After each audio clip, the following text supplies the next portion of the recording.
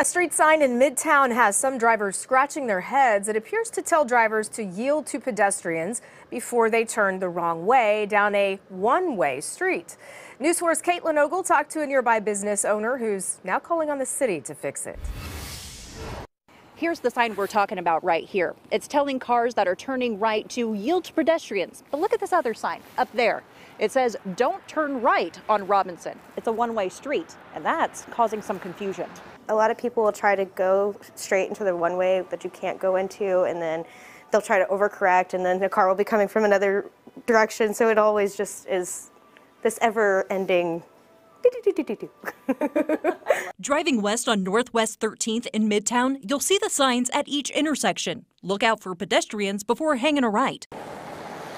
But at Robinson Avenue, if you follow the sign and turn right, well, you'd be driving down a one-way street the wrong way. It's a goofy little corner. The folks at Floral and Hardy say they were installed January 12th. The owner called the city. Never heard anything back. He called again with News 4. Lets people believe that they could turn right at this light. Now they throw it off on traffic management. They put up signs where they're told to put them up. We contacted the Public Works Department. They told us Tuesday afternoon after researching for a few hours, they realized there was never a request for the sign, and they'll be removing it soon. In Oklahoma City, Caitlin Ogle, Oklahoma's News 4.